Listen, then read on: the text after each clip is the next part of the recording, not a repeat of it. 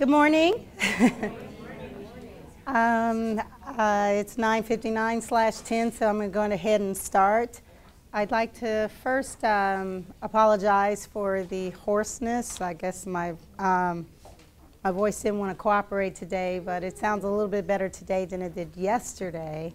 My name is Vivian Muhammad. As most of you may know, I am a member of the Indiana Black Farmers Co-op, and I've been tasked with the title of how the Indiana Black Farmers Co-op is helping to alleviate the food deserts in Indy, and specifically Indy. I am myself an urban gardener, graduate of Purdue's Urban Ag Certificate Program, and in 2013 we purchased some quarter-acre lots very near where we live, and began gardening and growing food for our neighborhood. And I'm going to talk about that in a little more detail as we go along. As I was thinking about how to present this, it occurred to me that I really need to start with the issue, the problem, the so-called food desert, because how can I talk to you about how we're working to alleviate it until we really drill down on what it is we're talking about alleviating in the first place? And so I'm going to start off talking about food deserts and what that actually means. So then there's this cookie cutter definition that is a USDA definition. Food deserts are defined as part of the country vapid of fresh fruit, vegetables, and other helpful whole foods, usually found in impoverished areas. This is largely due to the lack of grocery stores, farmers markets, and healthy food varieties. And I call that a cookie cutter definition because it really doesn't deal with what a food desert is, and the name itself is a problem. And the USDA came up with this map, which kind of shows in some kind of weird way where the problem is. And even this map doesn't really tell us much, right? It's just there are some areas where it looks like the problem's really bad and some areas where it's not so bad. But one thing we know, that it's not just a question of the fact that a food desert, quote, end quote, is an area that doesn't have a lot of fresh produce. A food desert also, as this talks about, is not only devoid of the fresh fruits and vegetables, but they are heavy on local quickie marts that provide a wealth of processed, sugar, and fat-laden foods that are known contributors to our nation's obesity epidemic. The food desert problem has in fact become such an issue that the USDA has this map. But it's not just obesity, right? We're talking about diabetes, we're talking about heart disease, we're talking about cancer. In the same areas where you find a concentration of food deserts, you tend to also find a concentration of fast food restaurants, etc., that only lend to the problem. So a low amount of fresh produce, but a high amount of all the things that we don't need to eat. But I wasn't really satisfied with this, because it's still not enough.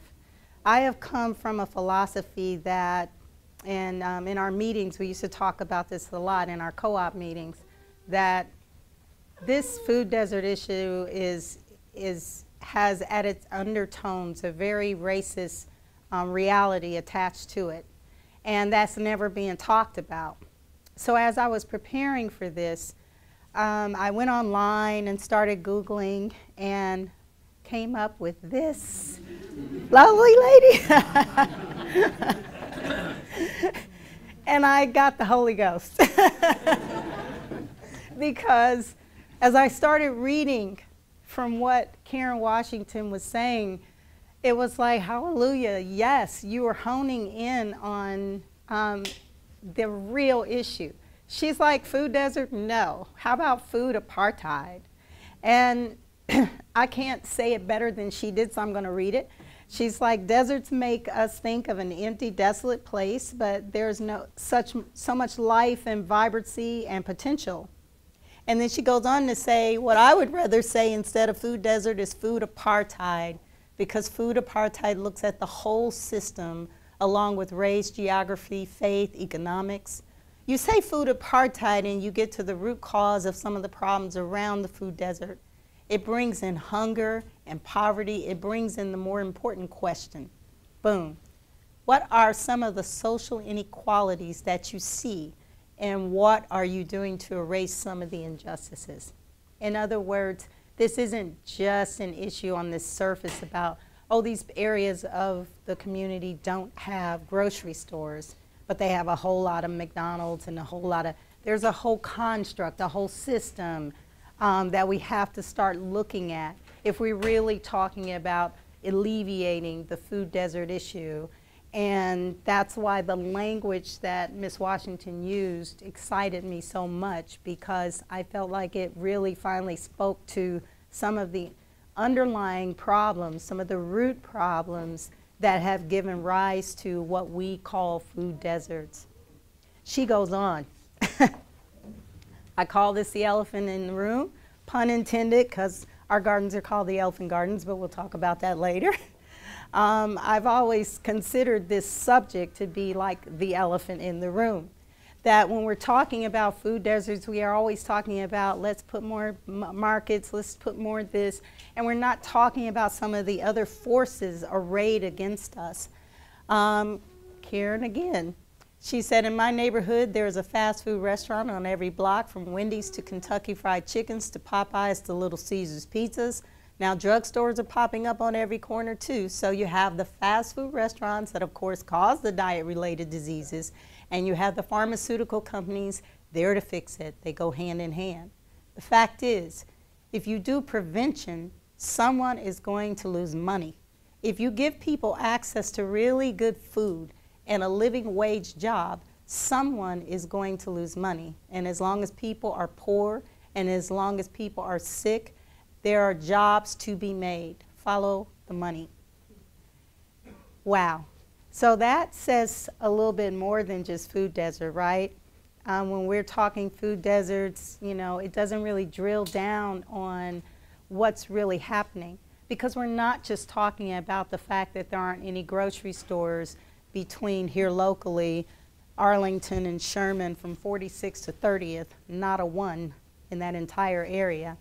We're not just talking about that. We're not just talking about the fact that coincidentally there are in fact a McDonald's and a Popeyes and gas station chicken and dollar stores on every corner. Instead, we're talking about the fact that we are literally up against a construct, the fast food industry, the pharmaceutical industry, that actually doesn't stand to gain anything from us making better, healthy food choices, right? So there's a whole, while we're all in this room trying to push for a healthy, healthy, healthy, we have to recognize that there's an entire system that has its fundamental existence on the opposite of that, which is to eat the fried and the fast food and the heavy laden foods with salt and sugar and all of the things that actually help to produce disease in the body. And then there's a pharmaceutical industry there waiting with the diabetes drugs and the high blood pressure pills and the heart disease pills and pills and pills and pills and pills. And that construct is supported by bad choices, right?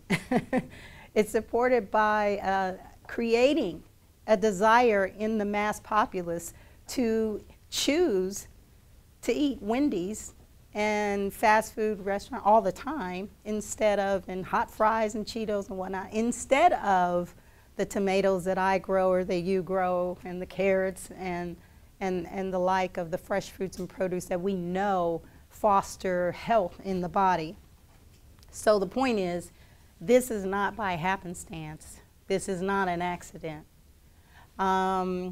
The lack of supermarkets in low-income inner-city minority communities is not a demographic accident or a consequence of natural settlement patterns. And by the way, this comes from a quote from another article I found called Unshared Bounty, which I found to be quite interesting read. It's a pretty long read. It's a research paper that was conducted, I want to say, by the University of New York and the ACLU and some other partners. But it looked at and asked questions that hadn't been getting asked. And that is there a system in place that actually helps food deserts to come into being versus just us saying this is by happenstance, this is just settlement patterns, this is just how it goes, and more. Because rather, food deserts are a manifestation of structural inequities that have been solidified over time. The structural influence that have resulted in the disparate access to healthy food for minorities are innumerable. Housing policies, financial policies, and government regulations have all interacted over time to contribute to the disparity in healthy food options within cities. And so these structural causes then that were just delineated, residential segregation, commercial flight in general, specifically supermarket scarcity in urban environments and communities, and this last one, the blaming the victim. Now this one I want to hone in on a little bit more because this particular one is used quite often by those who think that this whole food desert thing is a myth, or that they argue that just putting a grocery store or just having healthy food in a community is not going to change anything because that's what they want to eat. They want to eat the chicken, and they like the hot Cheetos, and they like the Twinkies and the Little Debbie and all of the stuff. If you put a grocery store in those neighborhoods, they're not going to do well. If you put a Fresh Thyme over in quote unquote the hood, or quote unquote the hood, it's not going to be successful. It's going to go out of business if it even survives the first month. That being said, this blame the victim argument has really been elaborated upon, and it's not talked about a lot. And this last particular paragraph, ignoring past influences, constraining the choices of minorities, redirects attention from social constraints imposed by institutions on minorities to minorities' personal choices. Choices made with constrained circumstances are interpreted as freely chosen personal tastes. Let me just really drill down on that. I got an option of chicken, or I got an option of a roast beef sandwich with fries. Though, you know, so we can say I have a free choice, right? But I have a free choice within constraints. I have a free choice within boxes. So yeah, I'm free. It's kind of like our political system. We got a choice. It's Democrat or Republican, but what if I don't like either one of them? So we are free to choose, but within constraints and within confines. And it also fails to, it says the forces that act to make the choice of eating healthier foods more difficult for minorities are ignored, and instead minority tastes are characterized as inferior and used to reinforce negative stereotypes of race. And black folk love chicken. They like chicken. They like fried chicken. What? You know, so it's not, that's what it is. You know, I went to my cathedral, it wasn't a reunion, but it was during Black History Month last year, and you know, one of the girls that I don't remember liking when I was in high school, but after this comment, that solidified in my mind. She says, you know, we were talking, and she says, well, go on, there's some chicken there, you know, and I was like, I'm a vegetarian, and I am, but it was like, it took me a minute to really like, did she really just do that? But and she did it with the kind of smirk and undertone of hypocrisy that really, really got me as I thought about it later, and I was like, wow, we're still living there. Not everywhere, but in some pockets of people's minds, they still think that. And these negative stereotypes of race, this is used as a justification for why markets and good grocery stores aren't in our neighborhoods, because y'all not gonna eat that stuff. Y'all like this, this, and this. And it ignores the fact that y'all like this, this, and this because that's what was given to us. It's kind of like I always tell people about gangster rap. It's like, did we really just, you know, start saying, yes, please, give us the rap that calls women bees and, you know, that talks about shit. Was there really a demand for that? Or was that demand created when we were force-fed this messaging over the radio, and then we developed a palate for it? And that's actually what happened. Same here. We have a history of slavery. Sharecropping didn't make healthy eating easy. Salt, grease were what we had. And Southern blacks brought their culinary taste north. And fried foods, such as fried chicken, was also easy to transport. So there's a lot of reasoning that goes in, and this is just some of it, as to why, the whys and wherefores that we make some of the food choices that we make.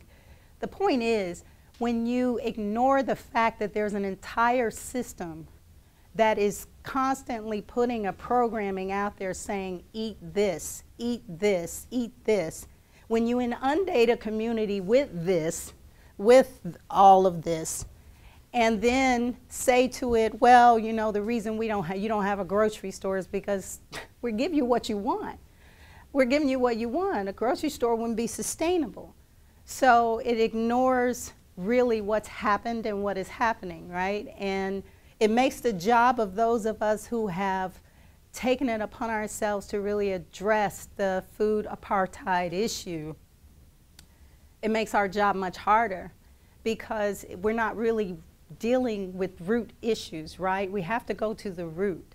And we can't just set up a market in our neighborhoods, you're right, and just automatically have people flooded like we would if we were over on Benford's Market, because we have to untrain and retrain an entire population on how to make healthy food choices. So our markets have food demos, and we'll go into that later when I talk about what we are doing in the co-op. We have to do extra stuff. We have to have a lot of bells and whistles, because we understand that we are literally fighting against an entire system, and that we are also fighting against the palates that have in fact developed so that if you put, as we talked about the other day, if you put hot Cheetos and a banana and an apple down on a table, you're going to have, you know, all the children go, yeah, give me the hot Cheetos. But that's a training. That's something that's a conditioning that has happened. And our palates have been basically corrupted, and it starts young. This argument is used in this particular article. It's called 5 Years and $500 Million Later, USDA Admits that Food Deserts Don't Matter. This is an article that's using that very argument that, you know, you can, I think there's a quote in there that says you can bring the person to the Whole Foods and the kale, but you can't make them eat it. You know, and so they're even using USDA report in the Amber Waves, which is the newsletter of the USDA, to highlight that households and neighborhood resources, education, taste preferences may be important determinants of food choice than store proximity. So they're arguing against the whole idea that if you put a store in the neighborhood, we will eat healthier. They're saying that the studies show just the opposite. The store can be there, the healthy food can be in near proximity, and they're still going to eat the unhealthy food. And they're ignoring all of those other factors that we just delineated. So, and I think the article prior wrote this one, The Myth of the Food Desert, was also arguing that same point. It was arguing that our palates are part of the reason, and that this whole idea of food desert food apartheid is just this made-up thing that if you put a store in the neighborhood, it's not going to make the people any healthier. And on its face, frankly, there's some truth to it. But what it's not doing is drilling down on the whys and wherefores that is the case. And that's what we're here to talk about today. Food pantries and the use of food pantries is on the rise. And where they're supposed to be something used as an emergency, they're now being used on a weekly basis just to sustain. And that brings me once again to Ms. Washington, who started the Black Urban Growers. And this, where she said our subsidized food system, as the activist and community organizer Karen Washington points out in the interview that follows, skews the cost and value of food.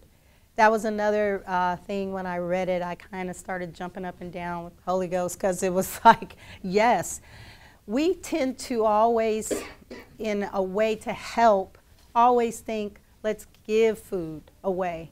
Let's put food pantries in the neighborhood and give the people the food. For a farmer like me that works very hard to grow the food, that makes my job harder. Because then when I'm on my corner trying to sell my food, you know, they're like, I don't want to pay $2 for a carrot, as Karen says. She says, my carrots are $2. They are $2 because I am a for-profit farmer, and unlike carrot for 99 cents that's sold in cellophane at the supermarket down the street, or the bunch of carrots that you got for free from the food pantry, this $2 carrot is feeding me, my family, and it means something. And that's another issue that we have to address, is in our effort to fix the problem, we can inadvertently be creating another problem. There's a book called Toxic Charity that I recommend you peruse if you given a chance. And it's basically talking about how charity, although well-intentioned, sometimes can actually cripple the initiative of the people that you're helping, okay? So let's go local before we get into who we are, because this problem is local. Agriculture in Indiana, multi-billion-dollar industry. Farmers produce more hogs, eggs, watermelons, tomatoes, eggs, turkey, corn, and soybeans than any other state in the country. I didn't know that, especially on the watermelons. Yet in Indianapolis, the city smack dab in the middle of more than 14 million acres of farmland, 1 in 6 residents reported being food insecure. Yet other data shows that as many as 1 out of every 5 residents live in a food desert.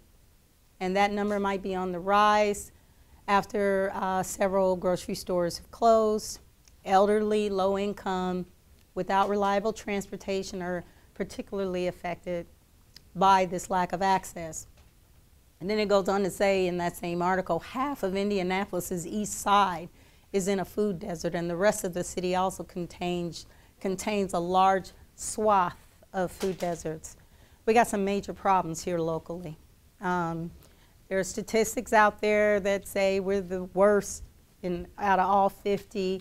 Ms. Shelley Settles with our sustainability program at the mayor's office will tell you, wait, that's based on this study, and she's right. It's based on the criteria for determining what a food desert is and what that means varies, and consequently our ranking varies depending on what criteria you use to determine if we're in a food desert. But the bottom line is we got a problem, and we have a pretty big problem. An estimated 200,000 Indy residents live in food deserts.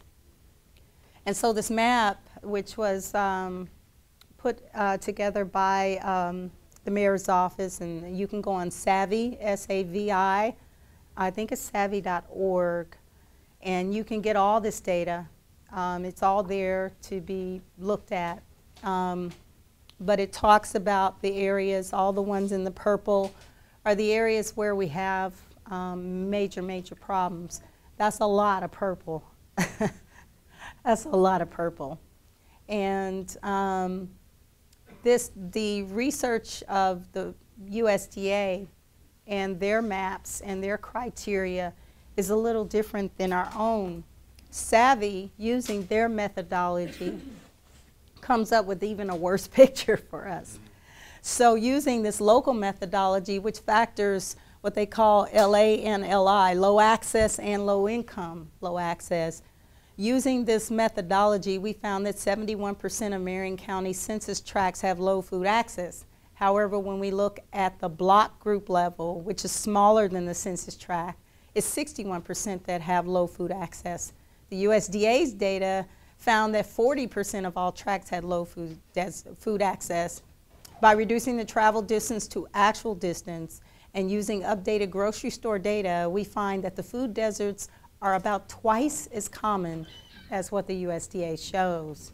So the criteria that they've used is a little bit more accurate, basically, because they talked about USDA just using where the distance, like if you were a bird and you're flying, and since we're not birds, and since we have to walk and or drive, they use different criteria, and it made the distances a little longer, right? Because once you turn this corner, we know the shortest distance between 2 points is a straight line, but we're not going in a straight line here. We're going like this to the grocery store or wherever.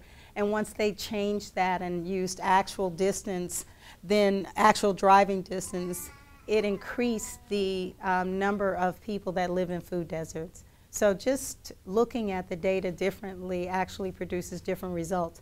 But I would say that either data you choose to rely on still shows that we've got a major problem in Indianapolis and in Indiana at large. This particular map was provided to me by Michelle Shippey with REACH. She works with the Greenbucks. And this shows where the concentration of minorities is and where farmers markets are located. And I found this one particularly interesting because of the work that we've been doing.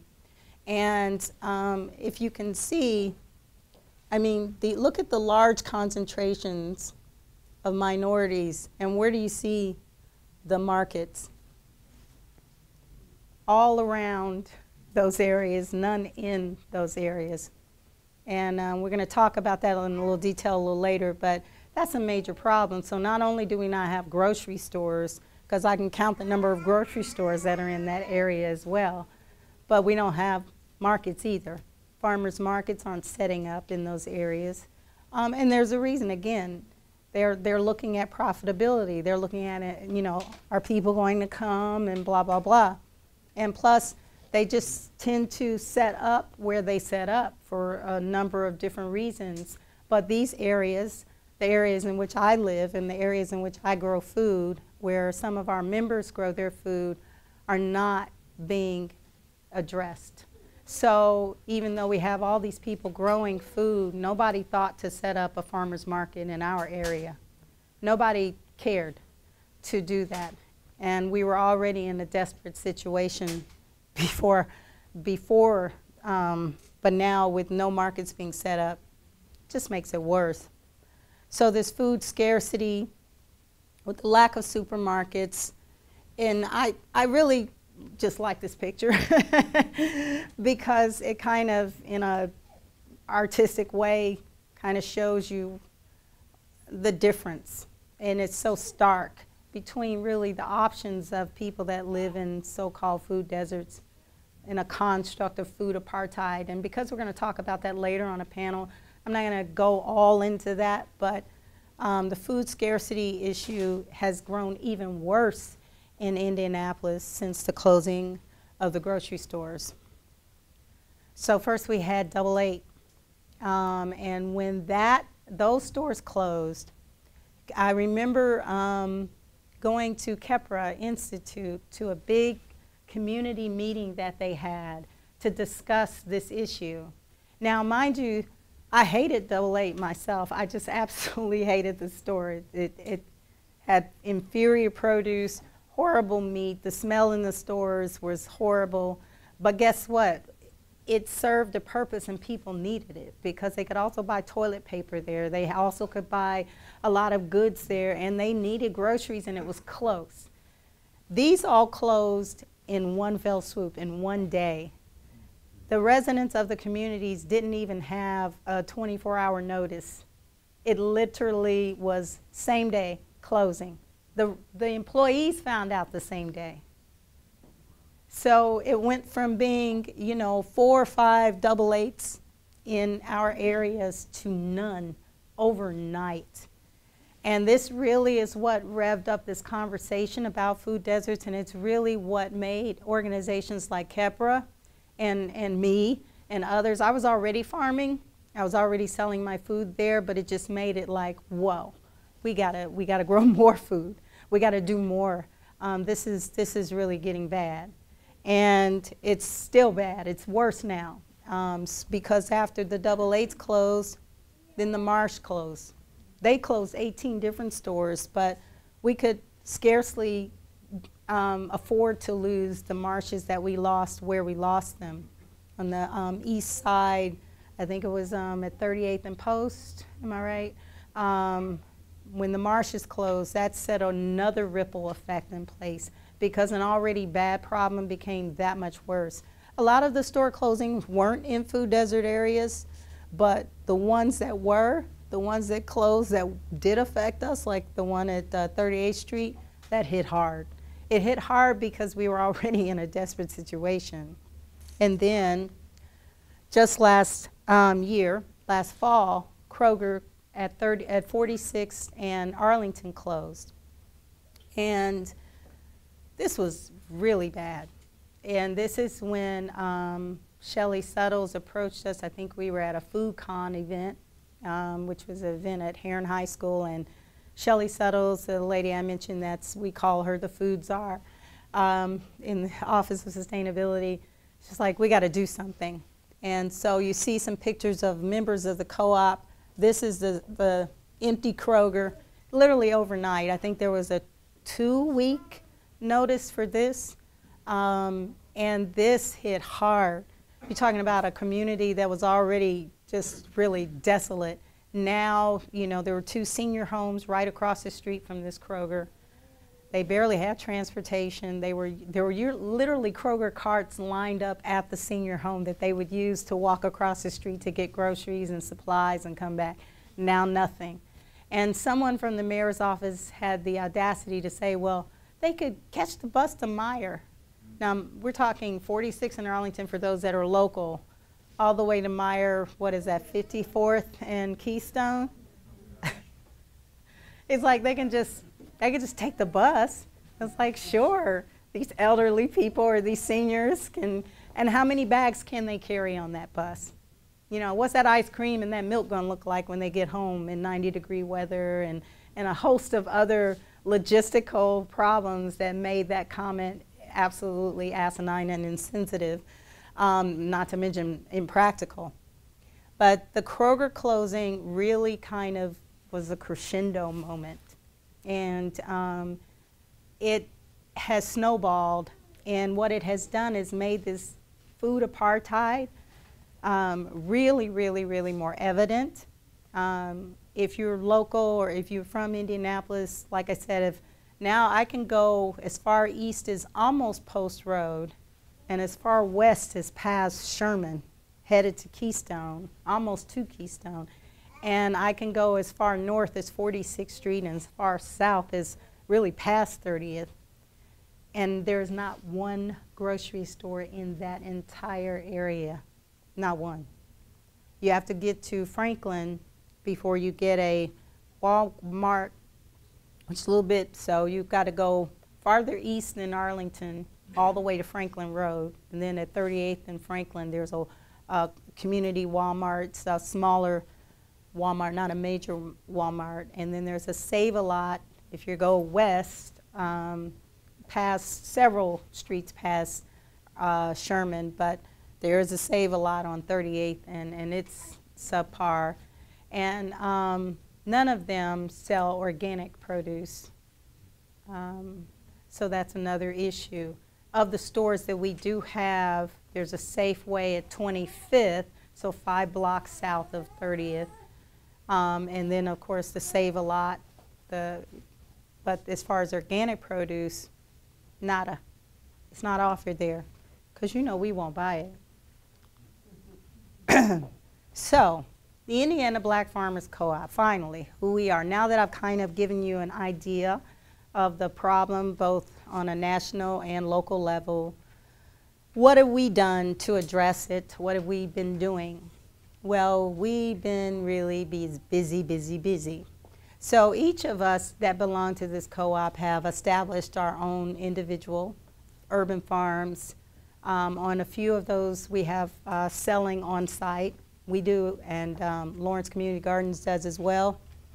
We have conducted healthy food demos mainly at our markets, but we are also in senior homes conducting these healthy food demos.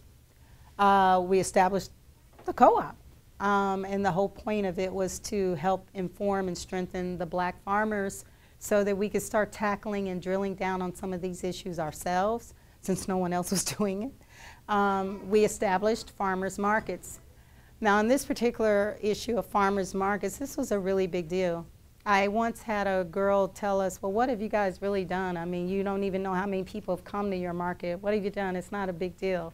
It's like, well, we did something that nobody else thought to do, that nobody else was bothering to do.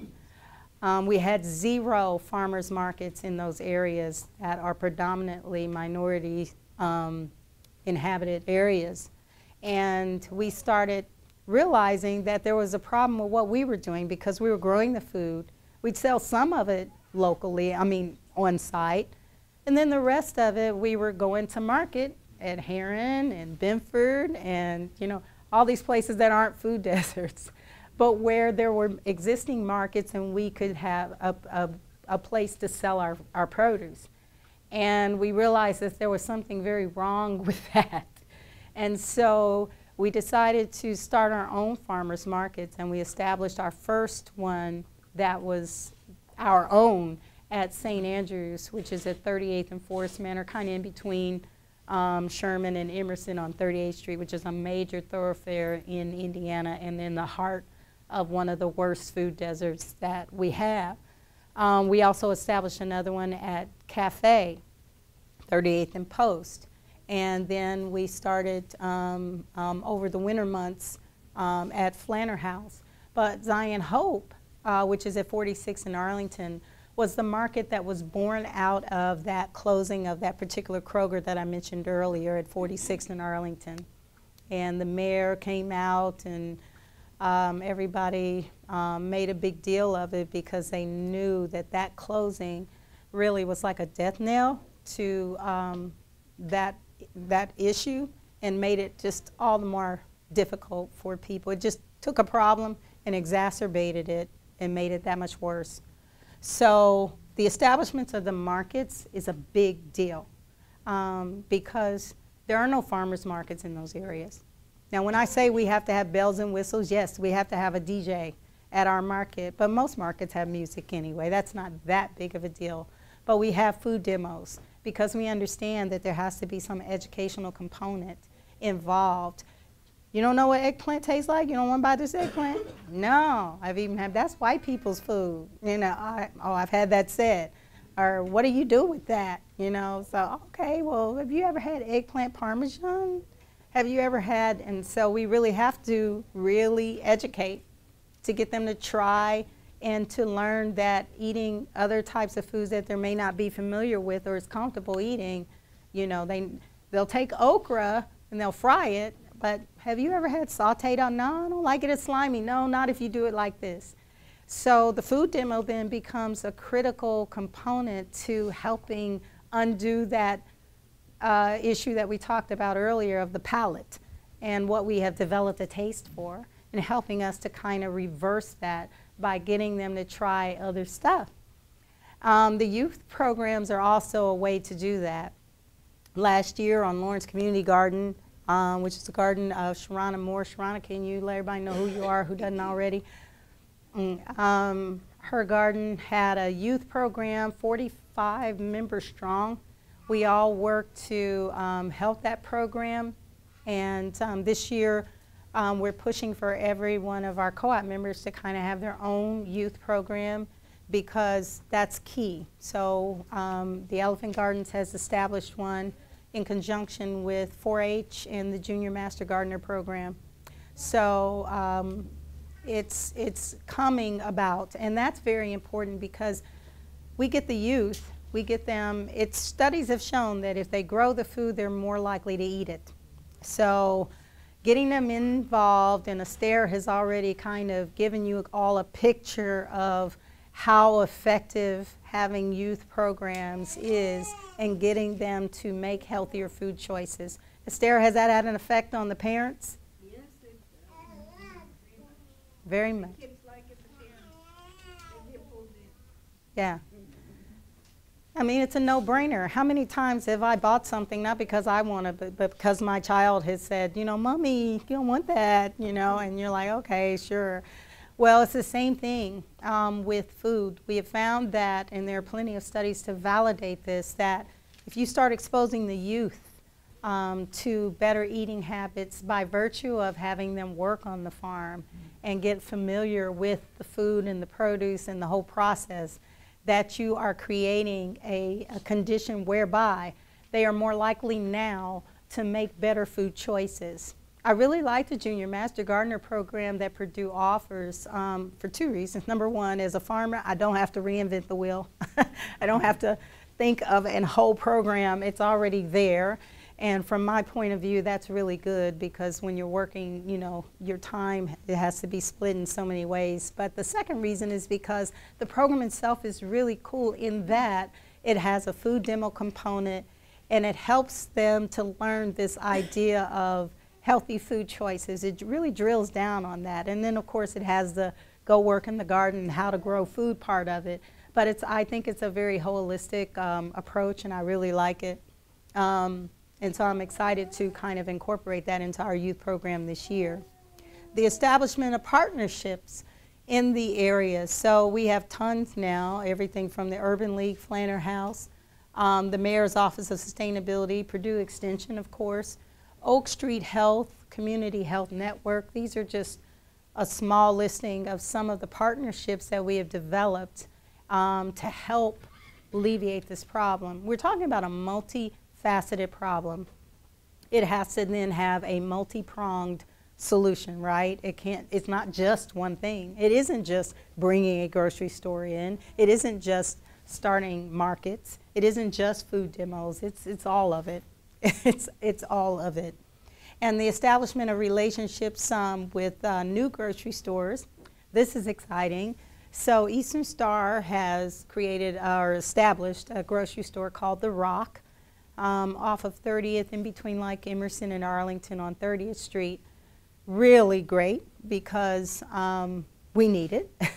And they have, we've met with them and they have said that they would buy our produce to have in the grocery store. So now we've got this synergistic relationship going with them. And then A&I, which is a black man named Robert Hurst, has started a grocery store at 38th and Post called A&I Market. Also very good, and has said that he would also buy our produce to have at this market. So again, these synergistic relationships that help everybody. And then there's tons of others. There's Flanner House is building a bodega. This is on the northwest side of town. Well, not northwest. Really, is it northwest? Is that near northwest? Okay, thank you. And they have how big is the garden over there? 1.8. So they have 1.8 acres of actual food growing space, and now they're establishing a bodega. This is really big because that area, right down the street from Flanner House, is a closed AA building. So it's really important. So all these little steps are very important. And then we're also helping the existing CSAs. I mentioned Kepler earlier and how they were kind of at the forefront when this problem surfaced, or really, it was always there, but when it really took center stage with the closing of the AA, because those closings were so instant. I mean, it was just like no warning. It really kind of threw everybody into a tizzy. And Kepler Institute, they're at 35th and Boulevard. they started really wanting to play an active role in addressing the problem, and they established a CSA, a Community Supported Agriculture Program called CCFI, and they basically, people in the community buy shares of produce and they distribute them on a monthly basis. So they actually buy from local growers to fill those shares at a wholesale rate, of course. And TAB is another CSA that exists right now. And then we're working to establish our own CSA specifically with senior homes. What we noticed in regards to the senior home issue that really bothered us, we had a market right after the closing, you know, in conjunction with the city, right at Zion Hope, because it's across the street from where the Krogers used to be.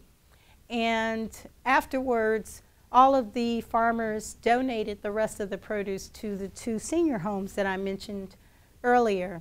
And when we went in to deliver it, it kind of really had a really lasting impact on me, because their food pantry, or what they called their pantry, was pitiful.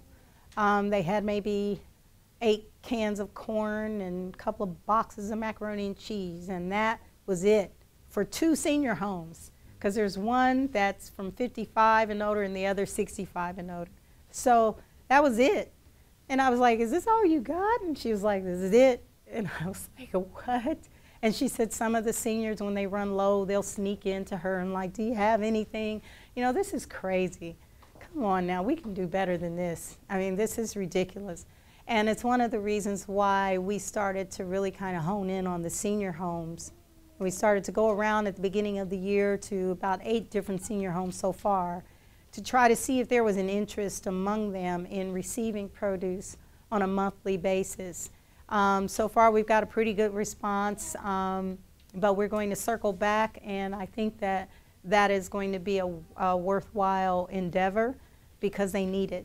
And they are really in dire straits, especially with the closings and their transportation being an issue for so many. So that CSA effort is in play. But who is this co-op? And I've been mentioning some of the folks that are involved, and that's not, okay.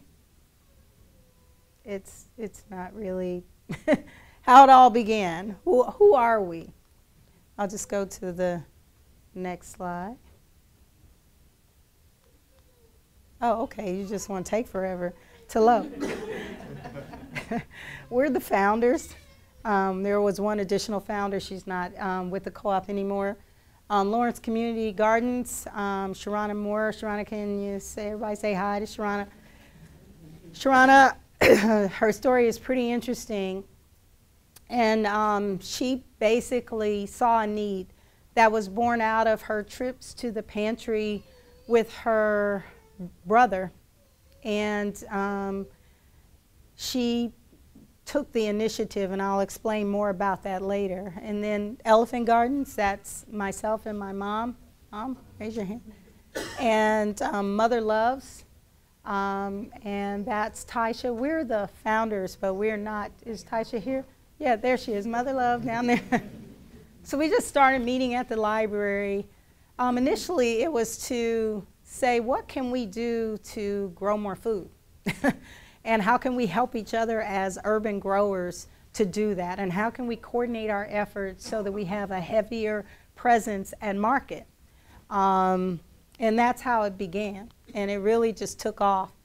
Sharana, like I was saying, her story is pretty powerful, in that it really began with her just seeing a need in the community and taking the initiative to do something about it.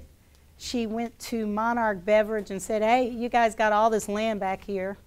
You know, how about you lease it to me so I can start this community garden? And essentially, they said, okay. And she just steamrolled ahead. And her story is I couldn't fit it all on there, but it's a powerful story in and of itself. But she went at it. She just didn't stop, and next thing you know, she had a truck to go around with the truck to sell produce and to donate produce. They have a U-Pick section of their garden. farm, I should say. She's sitting on about 7 acres. And all those acres aren't developed yet, but the goal is to have those acres developed by the end of this season. And so the food that is produced by her efforts, a lot of it goes to, am I correct, a lot of it goes to pantry? I don't know the, how much? 50% to pantries, and then the 50% sold. That plus her youth program, which is a 5-week-long program, 5 days a week, is pretty potent because the youth do so much of the work and they learn so much. They don't just learn about how to grow the food, they learn how to sell it. They learn their financial skills, financial planning, that kind of thing. They get a $50 per week stipend with Sharana's program, which is called Next Generation. If you have any youth that you might know of that might be interested, I think she's still taking applications. Is that correct? Yes.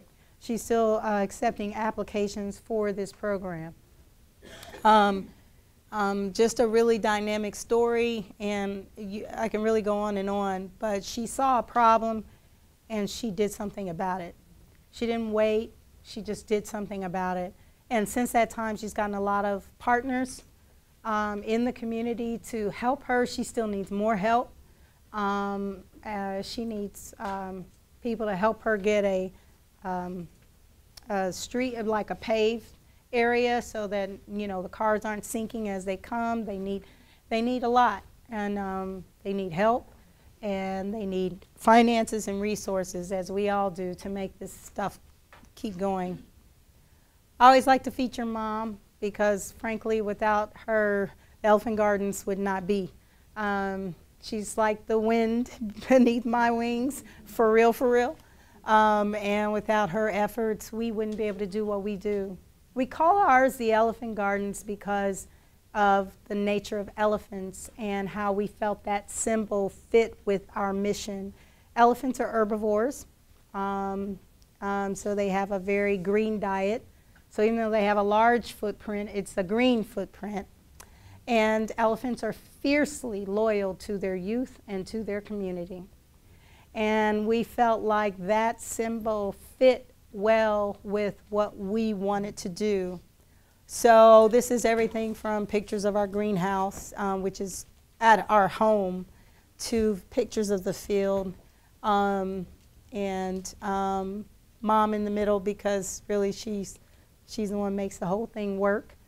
We're at 348 Sherman, which is really the heart of Food Day, right down the street from another 888 that closed. I think it was at 30th and Sherman. And so 3 blocks away. And we were already up and running and doing our thing when it closed, but it just made it, like I said before, a dire situation that much more dire. And we have pretty much funded this whole thing out of pocket. We need help. We'd like to have a greenhouse built on our property, as well as Sharana as well. We always need volunteers, people to help. We're starting the youth program, and we want to actually build. We sell on site every week, but we'd like to actually build a farm stand right there, so that, you know, we're trying to change the culture and the mindset. We are quite visible because we're on Sherman, but this is a quarter-acre lot. There's another quarter-acre around the corner that we also have developed. On that one, we've got about 24 raised beds, and then we have an entire area that's just in-ground that we've cleared so far. There's still more to develop on both of these properties, but that's who we are. And Mother Loves and Taisha, we call her the Baroness lovingly, because she's went and bought up the whole northeast side. She's got like 8 lots. She's worked heavily with the youth, and she's done everything from some straw bale growing to train and teach youth and other methods of growing. And she is really trying to help, and I think the Flanner House is going to help her this year to try to get some of those lots further developed so that we can really start having lots dotting all over the place that are have food on all of them. That's the vision for all of us. And we have Lakaya, who works with Kepra now. Kepra has a program called Growing Good in the Hood. And Kaya was one of their students last year, and then this year she's actually running that program. These are all co-op members, by the way. And she started hers, she called it Vivacious Garden. She was kind of giving me a little shout out there because I kind of pushed her and said, you need to do this because we need more people growing food, bottom line. We got to have more food. We have so many needs right now, and right now distribution opportunities are opening up all over the place for us, and we're like, okay, that's great, but we got to have the food. Cannot have a farmer's market if we don't have the food. So we are in the process of trying to fully develop every one of the farmers that we know and ones that we don't, fully develop their land to capacity so that they can be growing and be as productive as possible so that we can have more food to be able to address this effort. Legacy of the Taste are our co-op members that are in southern Indiana. They sit on one of the last remaining black settlements in the state of Indiana called Lyle Station. They're in the Smithsonian in Washington, D.C., or the history of this. And they grow produce on about 4 or 5 acres in southern Indiana. Their father owns even more. But those are some of our partners that we have been working with that have brought their produce to some of those markets that I mentioned earlier. Kaya also sells her own cleaning product, which I'm addicted to. It's an all-natural cleaning product that she sells. And then we have 3 sisters. Now, 3 sisters is Cherie. Cherie, can you stand up? I was trying to find pictures of Cherie, and we couldn't find any of her without being around everybody else. But Cherie works with Sharana on Lawrence Community's garden, but she works a whole acre of her own, which she called 3 Sisters because she grows the corn and the beans and the squash. And that's her little granddaughter right there working that land this past summer. And then Prosperity Healing Gardens is another one of our co-op members named Selena. Now she's becoming, I guess she's called Taisha's bug. She's now bought up 3 different lots very near mine. She got some of the ones that I contemplated getting, so I'm glad because somebody's got them. Selena is buying up lots in our area. Can't be happier because we need these lots developed. We have got to grow food. And our vision is to just every place where there was an empty lot to now be a place where there's food. Or something of beauty like wildflowers, you know. We have bees on our property. Sharana has bees as well. So we're also trying to save our entire environment. And Prosperity Healings, she comes up with her own, she formulates her own teas and herbal remedies. And so a lot of her garden space will be devoted to growing herbs, medicinal flowers. And this is just a collage of kind of some of the things that we've done. These are all pictures of us at some of the markets that we conducted this past year. We were at Oak Street here. Oak Street, that partnership developed thanks to Taisha's sister, Khadija. And she put us in touch with, the co-op in touch with a lady named Joni Collins. And Oak Street works with senior homes. And so they have us going into various senior homes, conducting food demos, and then once a month there's a market on site at the Oak Street facility. And Urban League, again, is one of our partners. They had some markets this past summer, and now they're willing to support our St. Andrews market, so they're going to partner with us on covering the cost and for that market, which is really great. and they're also going to help us to promote the markets. And so this is Sharana's truck right here, the farm stand, and just some of the various pictures of us at market. That was the Food Con event and Benford Market. And the Rock, I don't know why talk is there. It's supposed to be rock. But that's an advertisement for the grocery store that I mentioned. That's at 30th Street. So essentially, what we're doing is moving forward with this plan and this model, which is kind of growing. We are thankful that God has given us this vision to come together in a cooperative manner to be able to try to deal with this problem, because frankly it's too much for any one person. It's going to take a collective effort. We're very grateful for all of our community partners, because without them we wouldn't have been able to do all that we have done, and we hope to, by God's grace, to do much more. Thank you. So are there any questions?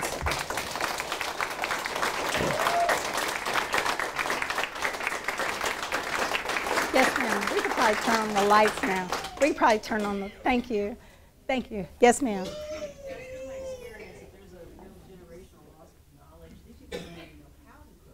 Yes, right. It's like you could give them the produce, and they not only know quite how to eat it unless they get some fresh, but the grandmas know how to cook it, but everybody Absolutely. has lost that knowledge. Yes. How are you guys addressing that problem? Yes, that's so true. My grandma, I mean, most of our grandparents probably had a backyard garden, something. You know, from my grandmother, great-grandmother, it was tomatoes and green beans, you know.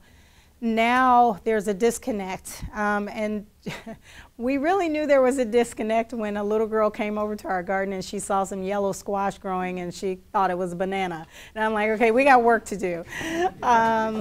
Yes, there is a disconnect, not only because we disconnected from the earth itself. I mean, come on, let's admit, we're in this techie environment. We're all doing this all the time, you know. I was doing that last night. I'm like, what am I doing? Put the phone down. Put it down. Stop scrolling. We've got to go back to the earth. And I'm really kind of excited to be in the company of all of you, because I think that there's, as I always use this terminology because I really believe this paradigm shift is happening. I believe that we are finally going and returning to the earth. And I think that that's what's going to have to happen. So the youth programs, in answer to your question, are one of the ways that we're combating that issue of ignorance and lack of knowledge about what to do with the food.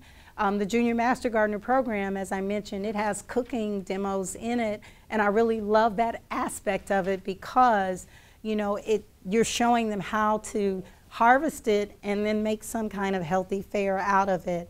The cooking demos that we do are another key component, and frankly, I really don't think that we can not do those.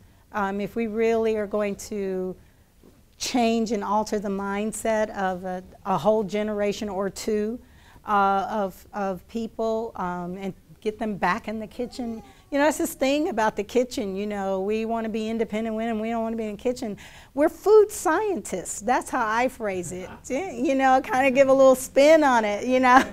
We're food scientists. It's not just about, you know, cooking or slaving over the stove. Don't look at it like that. So reorienting the mindset is really what has to happen, right? So the cooking demos are part and parcel to that, working with the youth in general, teaching them how to do it. There are some programs, like there's this program called SEED in Tuskegee, Alabama, and I was blessed to be able to see his program, and they got to the point where the children were growing it, taking it to market, but every Friday the school got involved, and they had they were cooking for their parents. So they had a big dinner every Friday for their parents. How cool is that? And so it was a nice little way to get the parents involved and expose them to a different way to eat. So that's how we're combating it.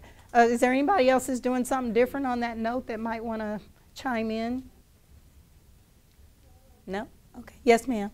Well, just kind of going off of that question, I work in a low-income part of the city. Mm-hmm.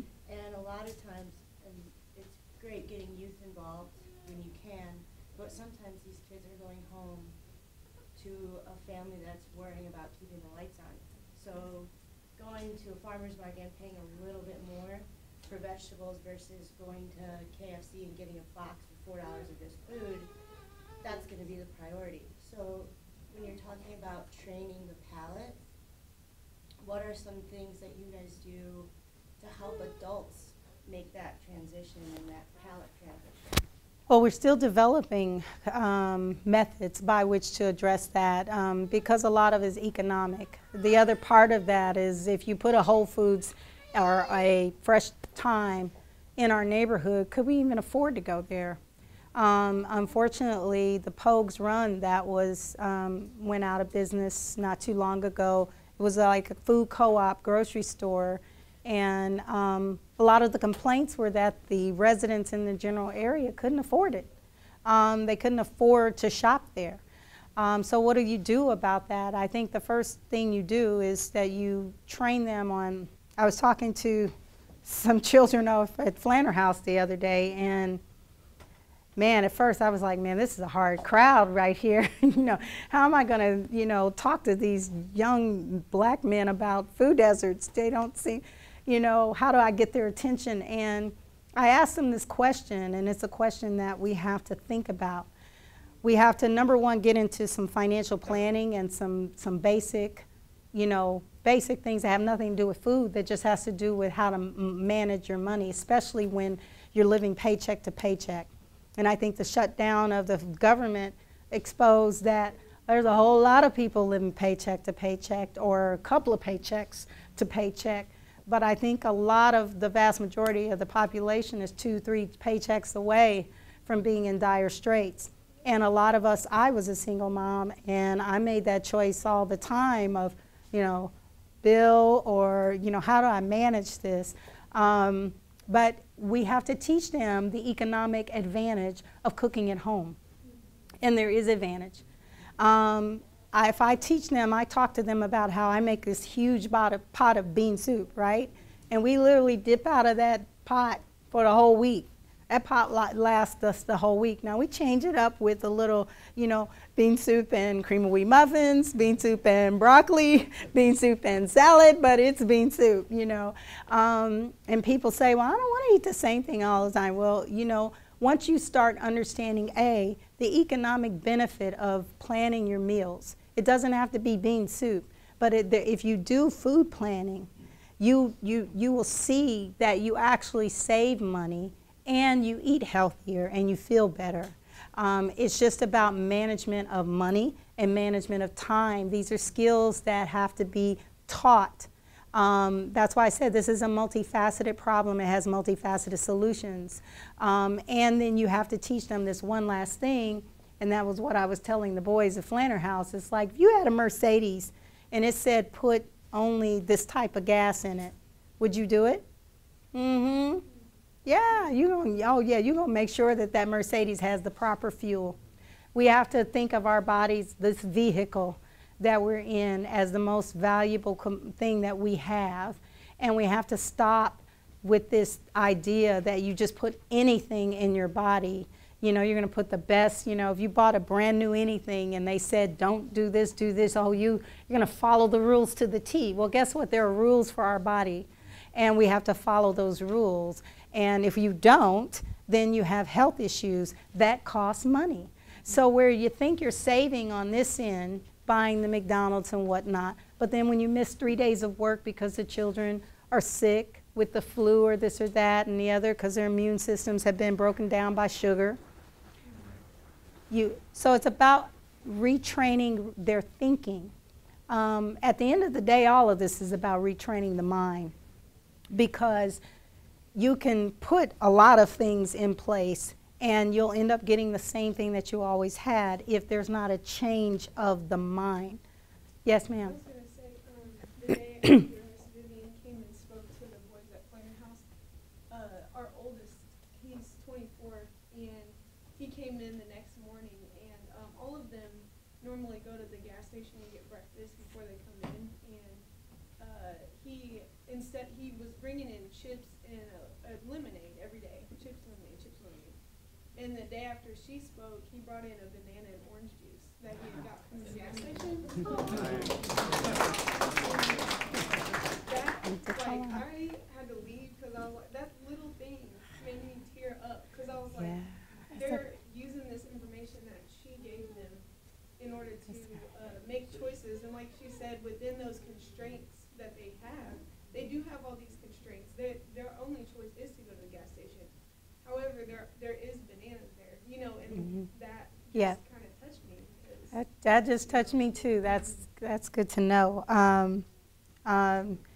That's really what it's all about, and it's about but we have to keep doing it, and then we have to support them in that transition. That's the other thing where food demos and things like that come in handy, because okay, if I want to eat healthy, I don't even know where to start, right? I mean, where do I start? And I just had a lady that I really admire that we met with yesterday asked me to help her with her diet. She said, this is for me. She said, this is off the subject, but I want you to help me get my diet together, you know, and she was talking about her grandchildren and how they're trying to put them on medication because they're hyper in school. I'm like, well, you feed them a bowl of sugar for morning, for breakfast. Yeah, and then you ask Johnny to sit down and can't figure out why he can't pay attention to this Mr. Rogers style lecture that you're giving him. I mean, come on, we have to rethink that entire, you know, paradigm as well. Any more questions? I think I'm out of time. Yes, we're okay, out of yes. time. So, you know, let's all thank Vivian for Oh, thank you.